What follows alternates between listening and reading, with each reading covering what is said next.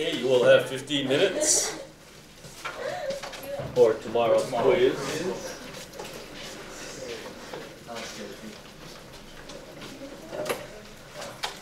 I believe tomorrow's quiz, let me think, has 4 problems. 2 binomial theorem and 2 inequalities.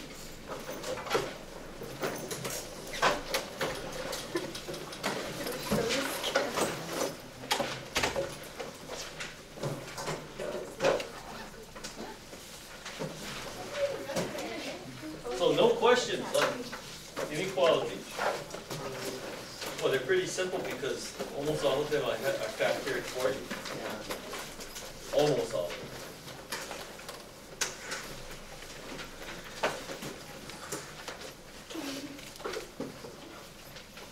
This is period 3, people. No questions.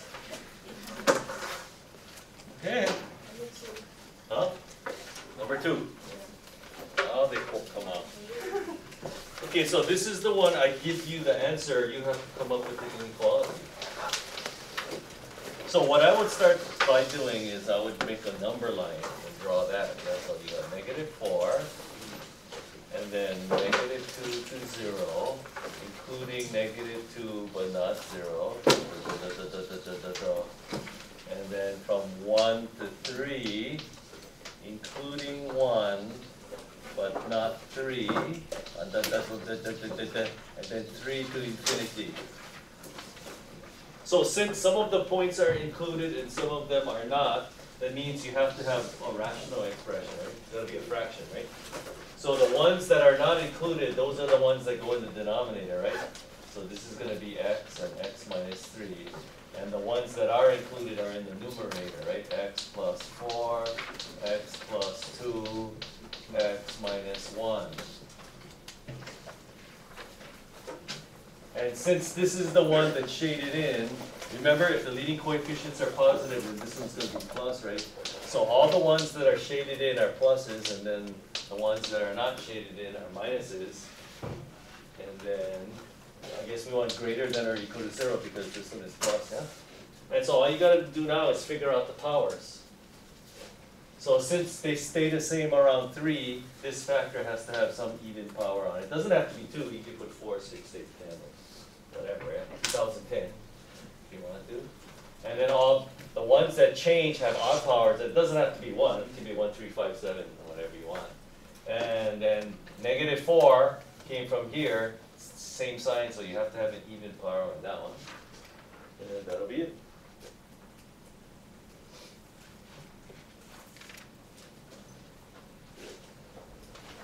So this is working backwards, and everybody can solve an inequality on their calculator. If you can solve an equation, you can solve an inequality, right? Like number 3. How do you solve any inequality on your calculator? Make one side 0.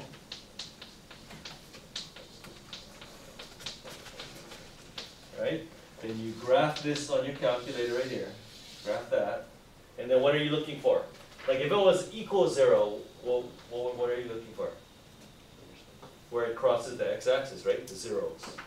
So greater than 0 means what? Where is the graph above the x-axis? So if you graph it, I think it looks something like that. Right? So you still have to calculate these 3 zeros, right? You guys can do that. And then where is the graph above the x-axis? Well, between a and b, and then from c to infinity. So if you can solve any equation on your calculator, you can solve any inequality on your calculator. You're just looking, is it above or below? Greater than means above, less than 0 means below. Quite simple. Oh, all right. Okay, so today we're going to learn about absolute value, which is the most difficult thing in this chapter.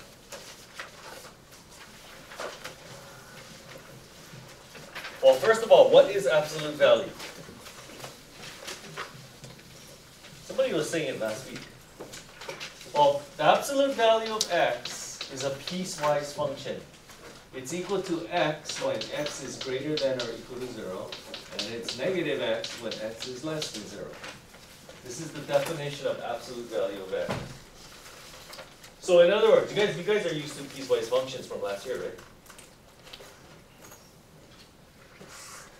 Let me show you how a piecewise function works. So, do we know what the graph of y equal x looks like?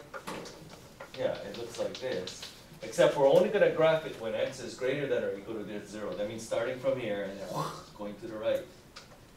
What does the graph of y equal negative x look like? It looks like this. Except we're only going to graph it when x is less than 0. So starting here and then to the left. And so that's why the graph comes out to a v. But you guys just probably memorized it. It's a v. Yeah? But that's not going to be good enough anymore. You got to understand why it's a v. Because of the piecewise function. So basically, absolute value, if the inside is positive, when x is greater than or equal to 0, it just stays the same. You don't touch it. You leave it alone. But if the inside is negative, then you got to negate it. If the inside is positive, leave it alone. If the inside is negative, negate it. That's how absolute value works. So, what is the absolute value of 3? I know you guys know the answer. Yeah, but why is it 3? Because if the inside is a positive, which it is, you just leave it alone. What's the absolute value of negative 2? Yeah, it's equal to 2, but why? Because if the inside is negative, you negate it. What's the opposite of negative 2? 2. You see how it works? If the inside is positive, leave it alone. If the inside is negative, you negate it. So the opposite of a negative number is just going to become positive. That's how absolute value works. Okay, now we got to be able to solve problems. And believe me, they get very complicated. So that's why you got to know the absolute value definition. Okay, let's start off easy. This is the kind you got in Algebra 1 and Algebra 2. Absolute value of x minus 3. No! 5. Oh, you heard that echo. No! It's less than 2. Okay, how did we learn how to solve this? This is the kind you get on the SAT also, yeah. You put x minus 5 in the middle, and then what do you put here and here? Negative 2 and 2, right? And then how do you solve for x all by itself? How do I get rid of this minus 5? You add 5 across the board, so you get 3 here and 7 there, and there's your answer. Easy, yeah? But you have to be able to get, like I told, if you're in my SAT class, you got to be able to go from here back and forth. Okay, how do you graph x's between 3 and 7? You put 3 here, 7 there, and everything in between, right? Woo! So what do the 5 and the 2 have to do with this answer here? Well, what's halfway between 3 and 7? 5. See 5? That's this number here. This number here tells you the midpoint of the interval. What does this 2 here have to do with this problem? Yeah, that's the distance from the center to the edge. 2. 2. I'm sure your teacher showed you this last year, yeah? Okay, so this number is the number in the middle, and this number tells you how much to go left and right. Oh, so now that you have this problem, you can just write down the answer already, right? So if you have absolute value of x plus 2 is less than 6, what's the answer without doing any work? What number is in the middle? What number is in the middle? Negative 2. If I go 6 to the left, where am I going to be? And if I go 6 to the right, 4, finish. Yeah? And you got to be able to go the opposite way too. Like what if I give you an interval like negative 3 is less than x is less than 7. How do you write that using an absolute value? Because that's what you have to do for number 1. So you go like this. Absolute value of x minus something is less than something. Okay, what do we call a box and triangle? Okay, what's the box? That's the number in the middle. What's halfway between negative 3 and 7?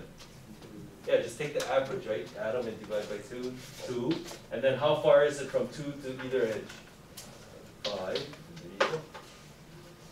So it's important to, you can't just, see, at a certain level, when you get to calculus, it's not enough to just solve it. You got to understand what these numbers mean. This is the number in the middle, and this tells you how much to go to either edge.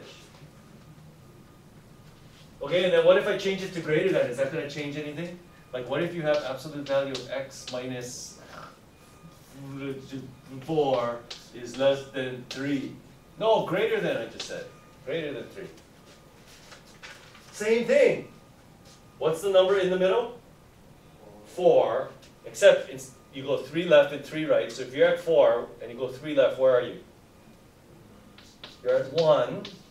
And then if you're at 4, if I go 3 to the right, where are you? From 4 to 3, 7. That's the answer. You guys see the difference between the two?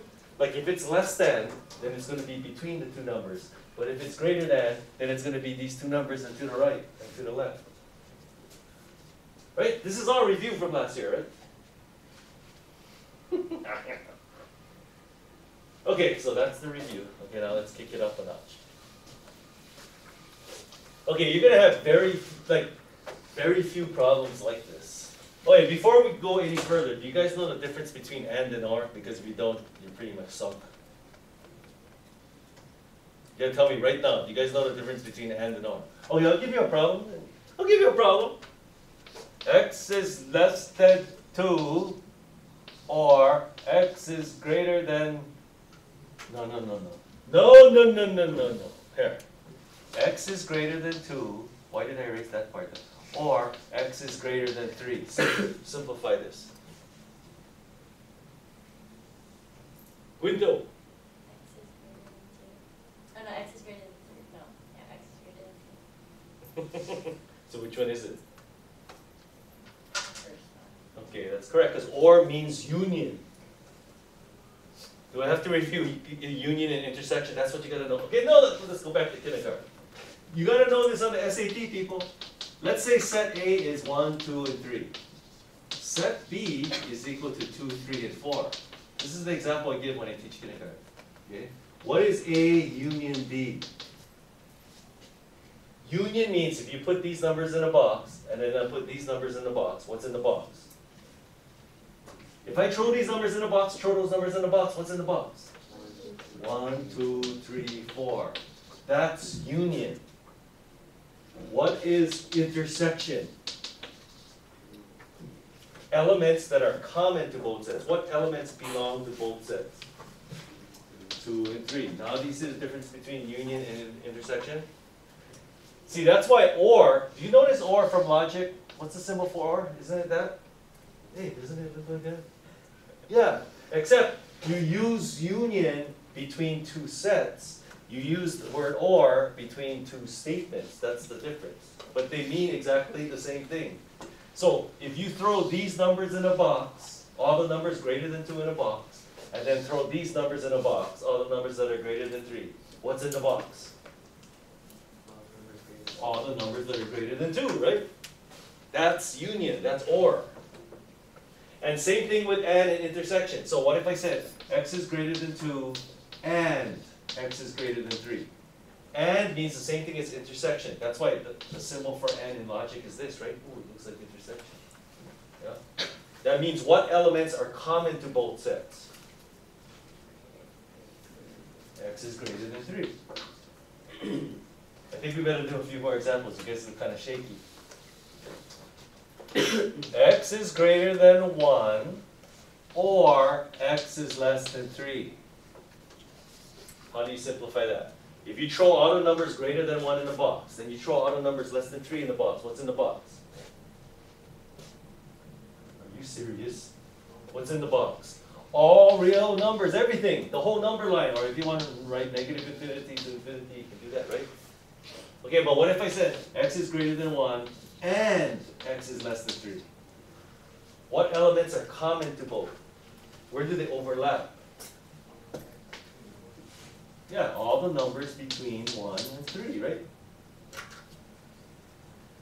Look, if you have to do this, look, your kindergarten, x is greater, how do you graph x is greater than 1? How do you graph x is less than 3? Now can you see the union would be all real numbers? And the intersection is where they overlap. That would be between 1 and 3, right? Okay, because if you don't know this, you just might as well give up already. Sign your name at the top of the paper and hand it in and get 36. You gotta know the difference between and or. It's super important. Okay, now, maybe now we can do problems. Okay, so let me give you a problem. Okay, like I said, you're not gonna get the simple kind you had last year. Okay, let me concentrate. absolute value of 2x minus 3 is less than 5x plus 1. That probably looks like one of your homework problems tonight. Now, there's several ways you can do these. See, the thing with absolute values, you know, I think we got to even go back even further. Okay, let's preschool. Absolute value of x equals 5. No, 2. What does that mean? What does that mean? It's on your notes, people. This means what? This means x equals -2 or x equals 2, right? X equals plus or minus 2. What does the absolute value of x less than 2? What does that mean? What does it mean? What numbers, when you absolute value it, will be less than 2? You just think about it. All the numbers that are between -2 and 2. Absolute value of x is greater than 2. What does that mean? What do I have to absolute value so that it's going to be bigger than 2? All the numbers that are less than -2 or all the numbers that are greater than 2, right? Okay, this is in your notes, except I use an A instead of a 2. Maybe I thought maybe the 2 is more understandable. I don't know. Now, does this look like one of those 3 forms right there? Look. Absolute value of gorilla is less than banana. Does that look like one of these things right there? Yeah, this one right here, look. Absolute value of gorilla is less than banana. So one way you can solve it is just to use that form right there. What does this mean? That means gorilla is between, if you follow that, negative banana and banana. Maybe I should have used A instead of 2. Just look at the notes. I think I even gave an example on this. Okay, now how do I solve an inequality like this where you have, see the one we had the first time only had a variable in the middle, right? When you only have a variable in the middle, easy, right? Second grader can do it. But what happens when you have variables in all 3? Can I just add 3 across the board and then divide by 2? No, why not? Because you still have variables here. Solving for x means solve for x. So, this is in your notes. What does this mean when you have something is less than something is less than something? What does this actually mean? This means A is less than B and B is less than C. That's what it means. Okay, so when you have variables in all 3, again, okay, what does that mean? It means A is less than B and B is less than C. Sometimes I just use that instead of and because that's what it means. It means and. Okay, now, solve this inequality. Solve this inequality. That should be easy, and then put them together with and. Intersection. Okay, so how do you do this? -7, this is algebra 1 kind, right? -7x is less than -2, x is greater than 2/7. How come greater than? Because you're dividing by a negative number. You got to change it. That's a major error, you know, on a quiz or test if you don't change it. -3x is less than 4. X is greater than -4/3. Okay, now put them together with and. What is the intersection of this and this? Where do they overlap? Now, if you have a difficult time, if you cannot do it in your head, draw it out. How do you graph x is greater than 2/7? Wow! How do you graph x is greater than -4/3? Wow! Like that, right? Where do these graphs overlap? Yeah, greater than 2/7. That's your answer. So the answer is x is, or if you want to write it in interval notation. I don't care how you write it. You can write it in interval notation or just regular. Doesn't matter. Okay, so one way to solve absolute value problems is if it fits one of these forms, then you just use it. Okay, but now I'm going to show you a technique that works for any absolute, because sometimes you're going to get problems that don't fit these forms. What do? Okay, well you go back to the absolute value definition. So I'm going to solve the same problem. Remember the answer now. I'm going to do the same problem, except I'm going to do a way that works every single time, no matter what. It's called the number line method. Basically, you're just using the definition of absolute value. Okay, and what is it again? Definition of absolute value. If the inside is positive, leave it alone. If the inside is negative, negate it. That's all you got to know. Okay, now here's an absolute value. So on the number line, I put 3 halves. Why did I put 3 halves? Because that makes the inside 0. Because remember how absolute value works. If the inside is positive, you leave it alone. If the inside is negative, you negate it. So how can you tell if it's positive or negative? You got to figure out when it's 0, right? Because when you figure out when it's 0, then on one side it's positive and the other side is going to be negative, right? Okay, how come I don't put negative 1/5 on the number line then?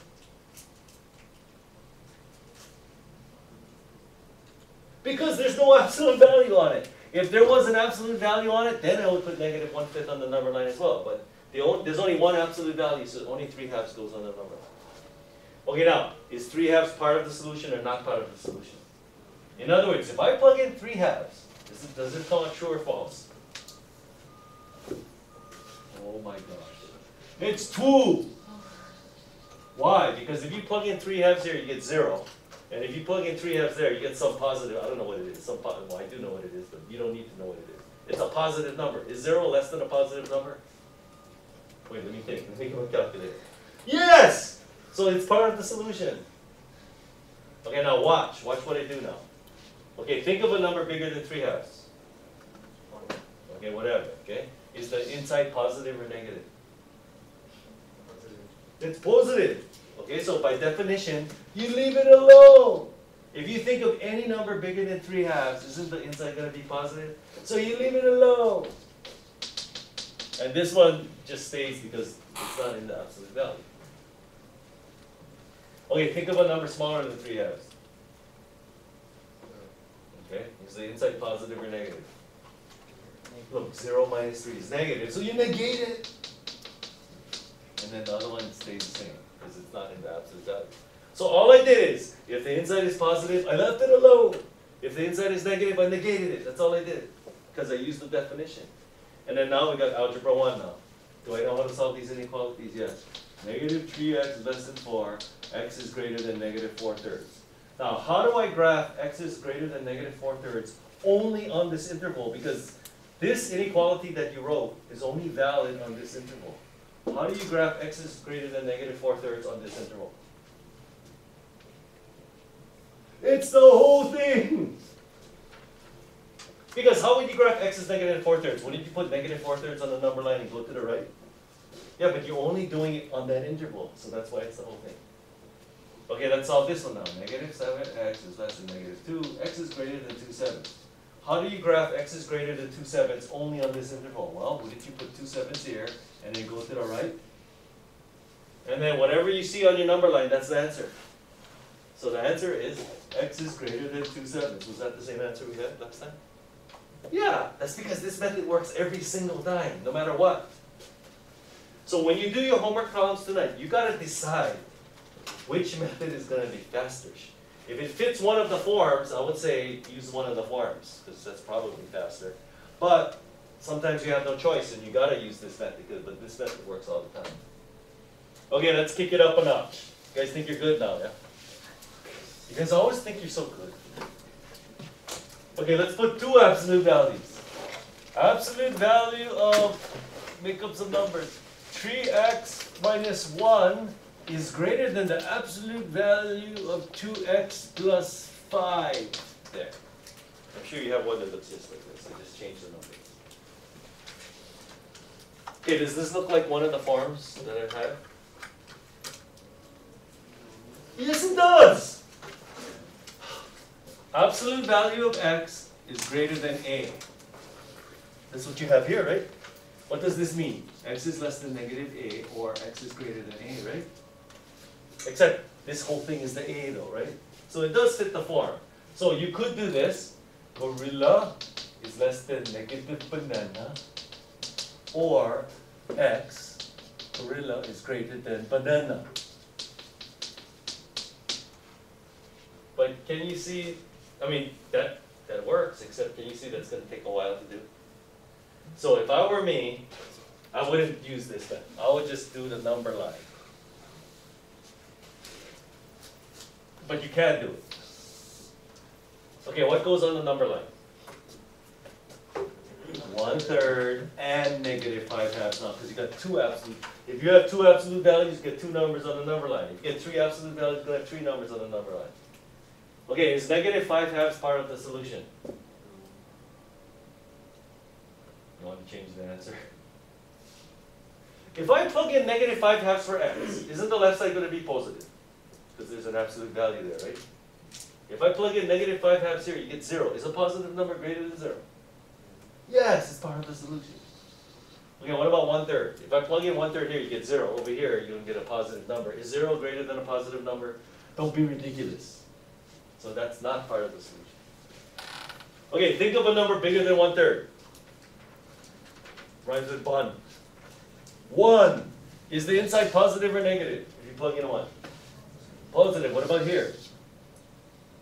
Positive. So what do? I leave it alone, and I leave it alone, because they're both positive. Okay, let's just do one at a time then. So solve this. X is greater than 6. How do I graph x is greater than 6 only on this interval? Well, you put a 6 down, and you go to the right, to the right. Okay, think of a number between -5/2 and 1/3. Rhymes with 0. 0! Or it doesn't have to be 0. You want to plug in 2 9s then? I think 0 is better. Plug in 0 here. Ooh, this one's negative, so what do? You negate it. And then if I plug in 0 for x there, it's positive, so you leave it alone. You see how this works? Somebody said last year something about Mr. Rubash saying something turn off, turn on. Thermostat. Who had Mr. Rubash? Turn on the thermostat, turn it off. Does that sound familiar? Yoshina? You remember that, but you don't know what the heck it's for. I think if the inside is positive, then you turn it on. No. What is it? If the inside is hot, then you turn it off. Okay, don't tell me. I don't need to know. -5x, I was just curious. -5x is greater than 4, x is less than -4/5, because you divide by a negative. Now, how do you graph x is -4/5 less than only on this interval? Well, you put -4/5 here, and you go to the left, to the left. And then finally, you have done here. Think of a number smaller than -5/2. Oh boy. If you can't think clearly, how about -100 then? Does that do the job? Okay, if I plug in -100 for x here, that's negative and that's negative. So what do you think I'm going to do? I'm going to negate them both. So you negate this one and you negate that one because they're both negative. And then you solve it. So -x is greater than -6, x is less than 6. Now how do you graph x is less than 6 only on that interval?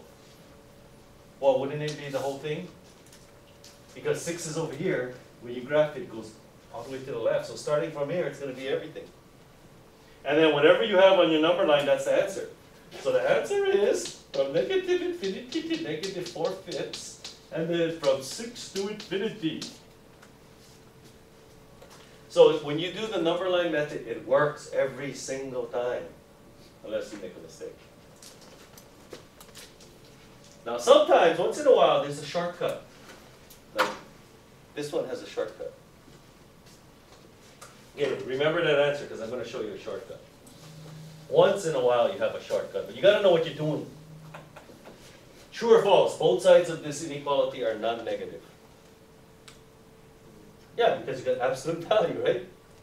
Okay, so when both sides of an inequality are non-negative, you can square both sides without having to check your answer. See, like the problem I did the first time, this side didn't have an absolute value, right?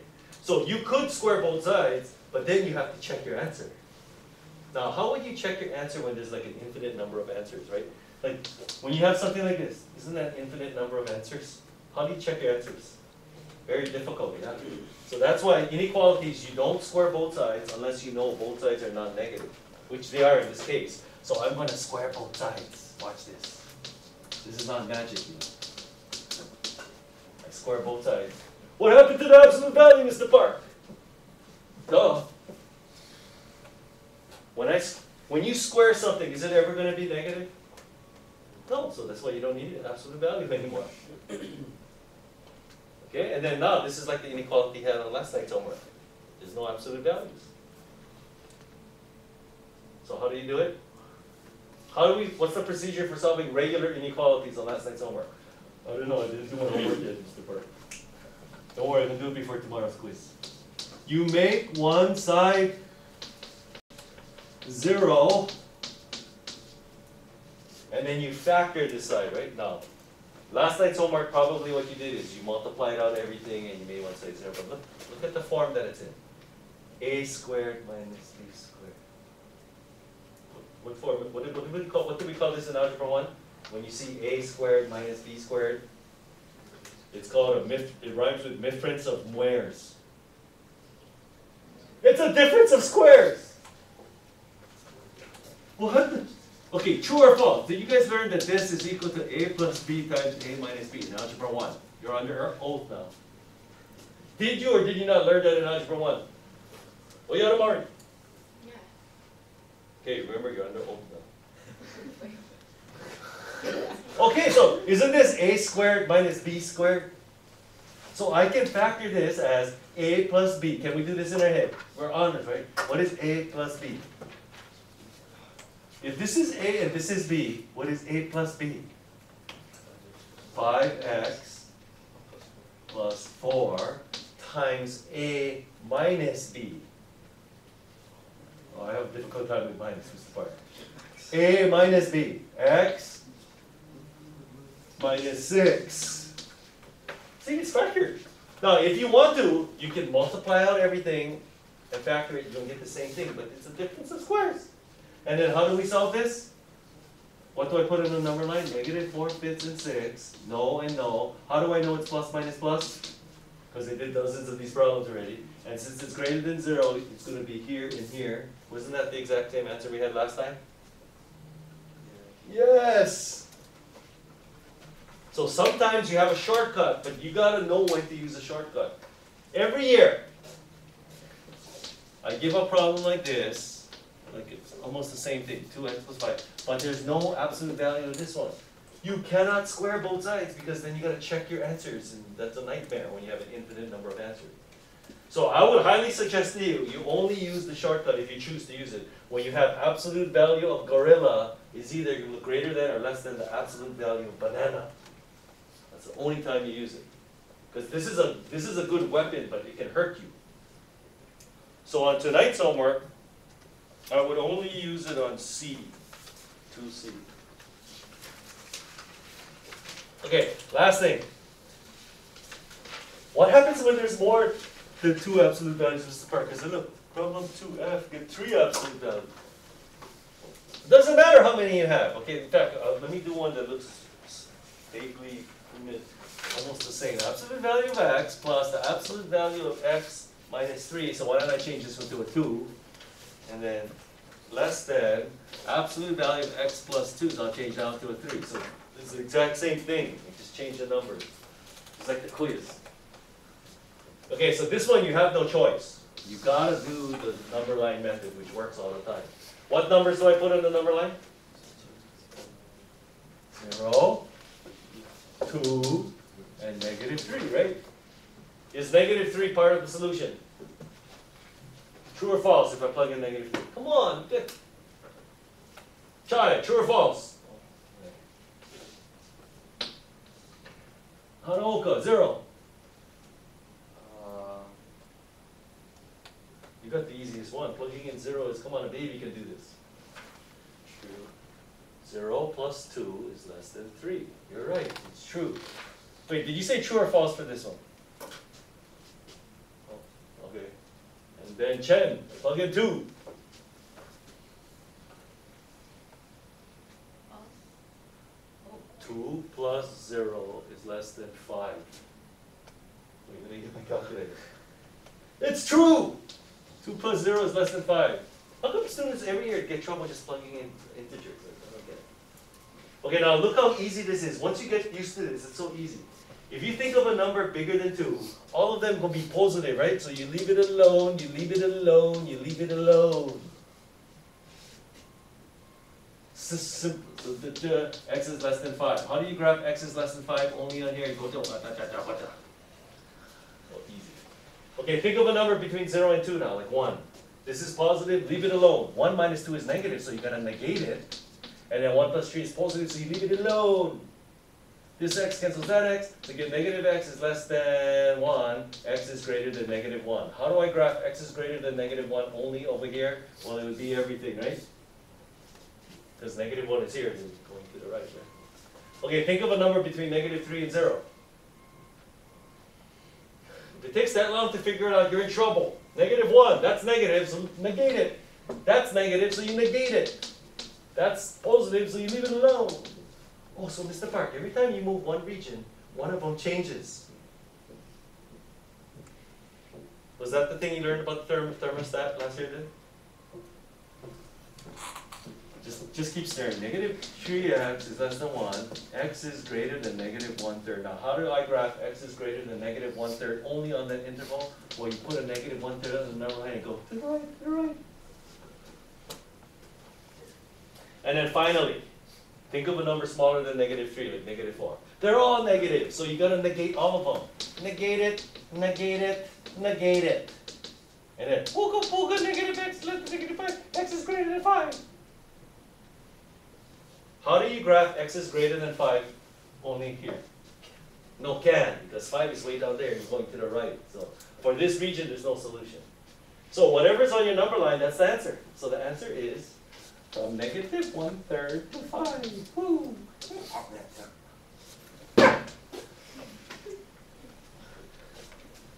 I can go higher if I want. Yeah!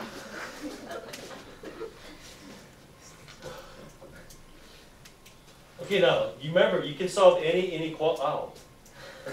You can solve any inequality on your calculator. Like, what if I let you use a calculator to do this? What would you do? I already taught you how to do it. Make one side 0 and graph it. And then, since it's less than 0, then you're looking for where is the graph below the x-axis. Okay, we better practice that. Pick it up. Let's go. So, y1 equals, so you guys can make one side 0 in your head, right? You guys know how to take absolute values on your calculator? Abs. Absolute value of x plus the absolute value of x minus 2 minus the absolute value of x plus 3.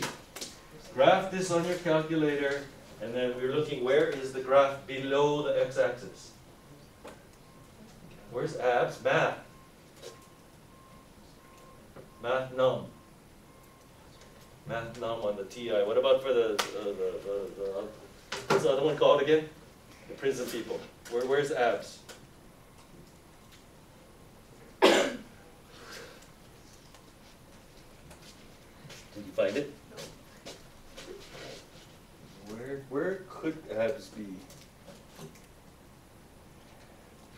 How about no, it wouldn't be in the menu, yeah? Wait, what's all these things over here? No. Where would abs be?